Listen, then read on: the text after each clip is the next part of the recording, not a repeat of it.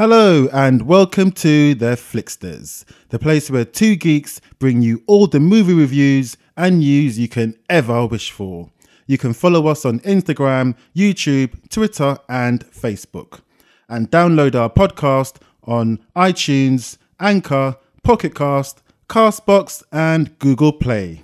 Good afternoon, ladies and gents, and welcome to another episode of The Flicksters, 2001: A Space Odyssey. Wow, 2001: A Space Odyssey. And I think this is like it's in the top. I think it's in the UK top 20 at the moment. So this is a re-release. You know, it's been 50 years since this film came out. Wow. And I have to tell you, the first time that I saw this film was when I was like about 15 or 16 years old. And I got to tell you, it went over my head. Okay, yeah. I watched the first 25 minutes of it and I was like, what the hell is this? Yeah. It's just too much for me. Yeah. Right? And then I think probably like 10 or 15 years later after that, I saw it on TV or something and I started watching it and maybe I got past like say 35 minutes this time. But you know what? It was still over my head. And when I found out that it was being released, I was like, you know what? I have to watch this film properly. I'm older. I kind of see things differently now. So maybe I'm going to get, something out of this film. So 2001: A Space Odyssey, made in 1968, directed by Stanley Kubrick, and written in conjunction with a scientist called Arthur C. Clarke. Oh, is that a fact? Yeah, so as they were making the film, Arthur C. Clarke had a lot of input in this, and he also wrote a book as well called 2001: A Space Odyssey. Okay. So it was kind of like, a joint thing, produced by Stanley Kubrick. And Stanley Kubrick had made like films like Full Metal Jacket, classic director, The Shining, Eyes Wide Shut most recently with Tom Cruise and Nicole Kidman.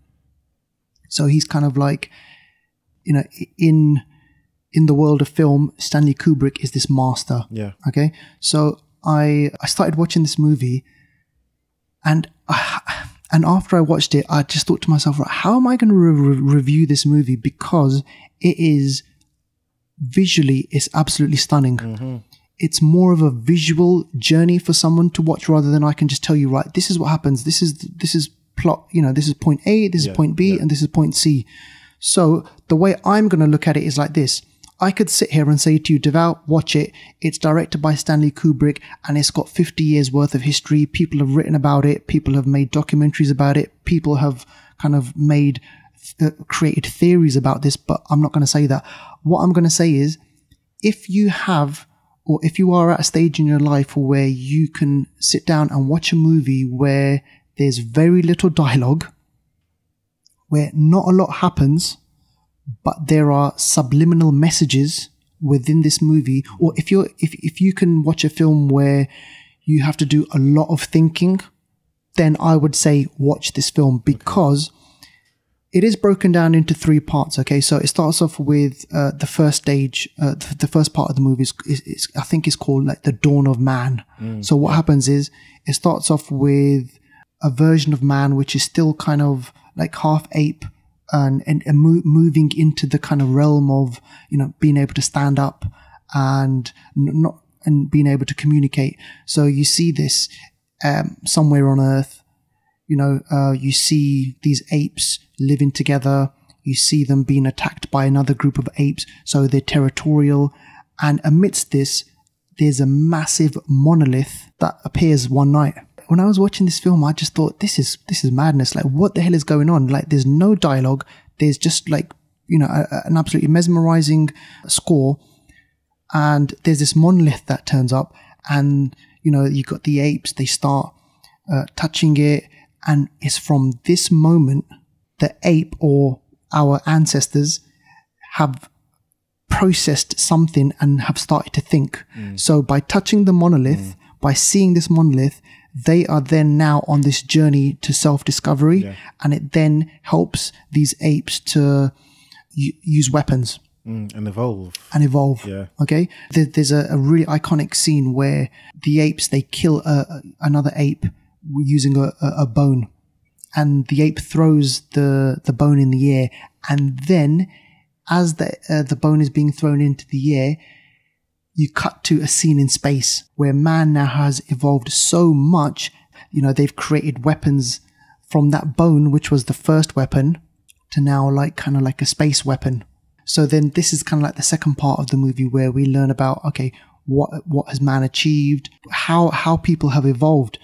So this film kind of poses the question that there's been such a massive leap, and it's but this monolith has something to do with it. And it instigated the self-discovery of apes, which would then lead into so many other advancements. That's genius. So far you're with me, right? Yeah.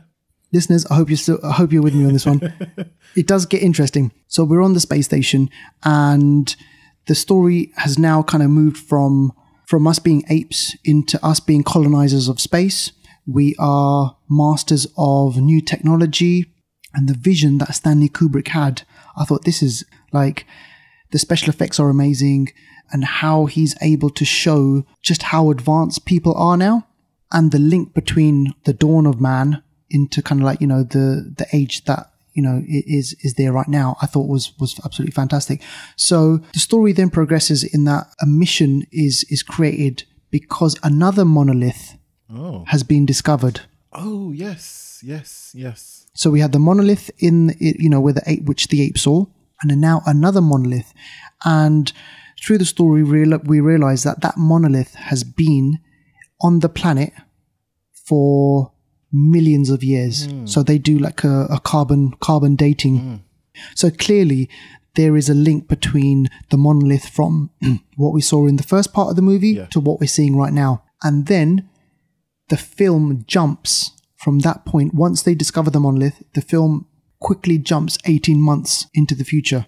And now there is a mission to discover where the monolith has come from. And this is kind of like where you get to the main drama of the film here. So you've got two members of the crew, and you have an artificial intelligence called Hal. And when I was watching this film, I likened Hal to, do you remember David from Aliens? Yep. I tell you what, I just thought I was just listening to Prometheus, sorry. Prometheus, yeah. I thought I was just listening to Michael Fassbender. Yeah. Like, you can clearly see the kind of link between that David and this Hal. For sure. And when you watched Prometheus and you watched Alien Covenant, you knew there was something sinister. Well, I always got the feeling that David was sinister. Yeah. Same thing with Hal. Hal is like kind of like one step ahead of these two space crew members. So they're on a mission to Jupiter to find out where this monolith has come from. And then there's this whole kind of dynamic between the space crew and Hal, the master and the student. Yeah. Who is more intelligent? And there's this brilliant struggle in the movie where Hal takes over. Hal seemingly kind of like loses its mind and kills one of the crew members. Oh, wow. Because Hal, unbeknownst to the other crew members, is on a secret mission. Oh. So there's this struggle between man and machine. Yeah. And amidst all this struggle, I'm trying to obviously keep it light over here. Amidst all this struggle, one of the crew members, he sees another monolith. Oh my. So there are now 3 monoliths, and he then journeys into the monolith. He goes interstellar. Wow. And the scene in Interstellar, but the scene in Thor Ragnarok, where where Thor and Loki. Oh yes, they go through. They go through the Rainbow Bridge. The Rainbow Bridge. And you know what? You can clearly see where they got their yes. Where they got their kind of inspiration from, because this guy goes through the Rainbow Bridge to another dimension. Oh, I've got to see this film again. I tell you what, I need to see it again. This film is so deep. So the crew member then goes through the Rainbow Bridge, and he ends up in another place, another dimension, or does he? These are the questions that you need to kind of ask yourself. He ends up in another dimension, and he sees himself, but in the future. He sees himself growing old. He sees himself become, if you want to call it, one with the universe. Oh wow! And then the film ends with him seeing another monolith. Okay, so I'm not going to kind of speak about what happens to him, but that's something that you'll need to kind of think about and decide upon. But I just want to say one thing: as a piece of filmmaking, it's absolutely visual, that you'd be like, wow, how the hell they managed to pull this off in 1968 with those special effects, I thought was absolutely fantastic. It asks so many different questions. For example, who we are, where do we come from? Yeah. Is there such a thing as God? Are we, as humans, are we really in control of things? Are we really moving too fast in terms of technology? You've got all these deep kind of like, questions. And I just thought for its day, I thought it was absolutely fantastic. But like I said before, you have to be in the right frame of mind to watch this, because like the first 3 minutes of the movie is just a black screen. Wow. And just music. Okay. There's the first 20 minutes, there's no dialogue. Are you serious? I'm being serious. Okay. There are so many parts of the movie where there's no dialogue, but it's all visual. Yeah. So this is Stanley Kubrick being a master. This is why they call him like, a master of film here, where he's just visually just telling the story. And a lot of people will say, oh, you got to read the book, because the book goes into more detail. And I think there was this conflict between Arthur C. Clarke and Stanley Kubrick, where Stanley was coming from it at a visionary kind of way, and Arthur C. Clarke was kind of explaining things in a literary way. Yeah. But I think the two go hand in hand. But he intended for this film to be seen and for you to not get it first time. Okay. If you don't get it, that's what he actually wanted. Oh, wow. Because I think I did try and tackle this film just like you said as well, and it didn't really sink in. I couldn't watch it like all those times, but now I kind of see it on a different level. Okay. So if you are not into your sci-fi films, obviously you're not going to watch this. But if you're into your sci-fi films and you just want it, if you want to be like fed, slot A goes into slot B, then don't watch this film. But if you want to see a film and think to yourself, right, okay, why did the director show that image? Why did the ape throw the bone in the air? What's that got to do with the future? So if you're happy doing that, then I would definitely watch it.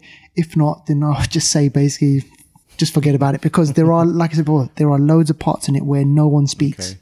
Yeah. But for me, I just thought, what everyone says about this movie is absolutely true.